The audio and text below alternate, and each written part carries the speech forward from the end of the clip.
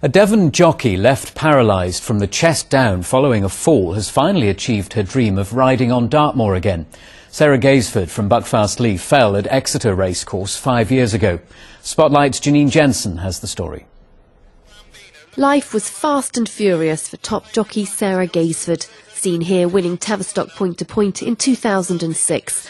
But her life changed dramatically the following year when she fell at Exeter. 5 horses came down at that fence, so I should imagine yet mine got brought down, caused a bit of a pile-up. And somebody, one of the jockeys in the race who was further back down the field, said, I just got stood on. It's not the horse's fault.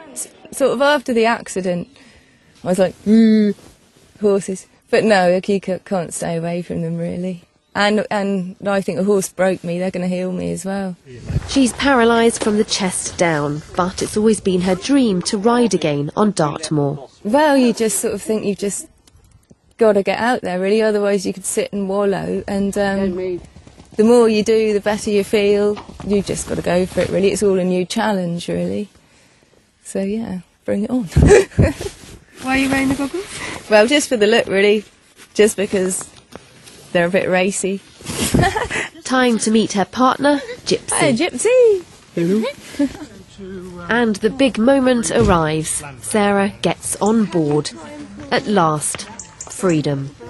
On the moors is just amazing, absolutely amazing. Just had a big grin on my face the whole way, and it's just, yeah, totally amazing. Just to be walking along as well. I'm quite happy walking along at a steady pace. What an achievement, especially after doctors said she'd never ride again. Janine Jensen, BBC Spotlight, Dartmoor.